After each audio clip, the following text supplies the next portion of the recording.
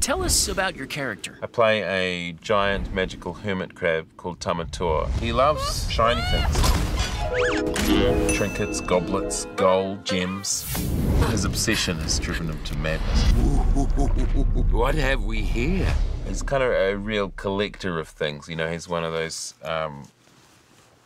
it's a real stretch for me as far as acting is concerned. Now, you actually got to work with superstar Dwayne Johnson. Do you mind if I ask you a question? Can I have one of those cookies there? Thanks. Oh, great. There's this really great scene between you two.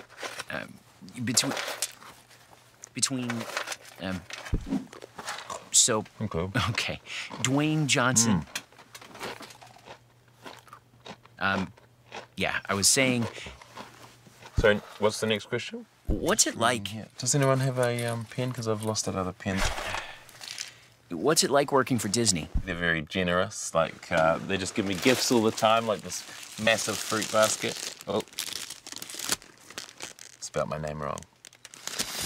Disney's Moana, rated PG.